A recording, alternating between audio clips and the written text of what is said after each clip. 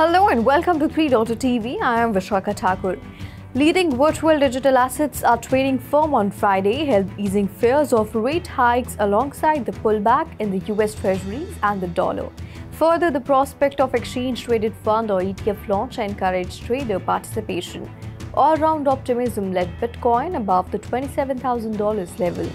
BTC earlier rose to just shy of $27,300 and was trading at $27,071.70, up by 2.48%.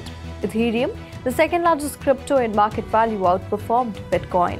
It rallied to $1,660 as investor hopes rose for a potential US regulatory green light for a futures-based. Recently, ETH was quoting 3.25% higher at $1,654.10.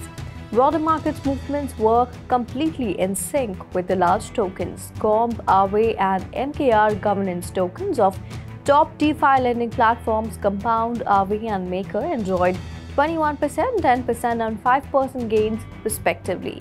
LDO, the token of the leading liquid staking platform Lido Finance, jumped nearly 9%. Ethereum scaling network Arbitrum's ARB posted a 9.6% rally, recovering losses from earlier this month. The global crypto market cap gained 2.13% to $1.08 trillion over the last 24 hours.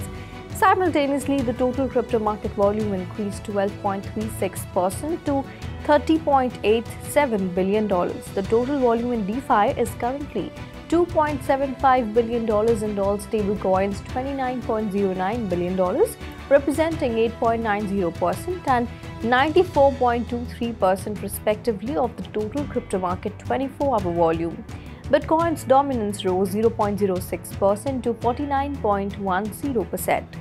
IC15 index, the barometer of top 15 tokens, jumped 2.45% to 35,002.38.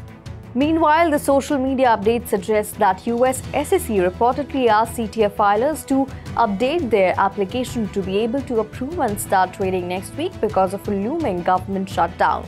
In addition, VanEck submitted paperwork for its own futures-based ETH ETF, adding to already submitted filings from Grayscale, ProShares and Bitwise, among others. Adding further spin to trade setup is today's quarterly and monthly options expiry, when some $4.8 billion worth of BTC and ETH options will expire on key derivatives exchange Deribit.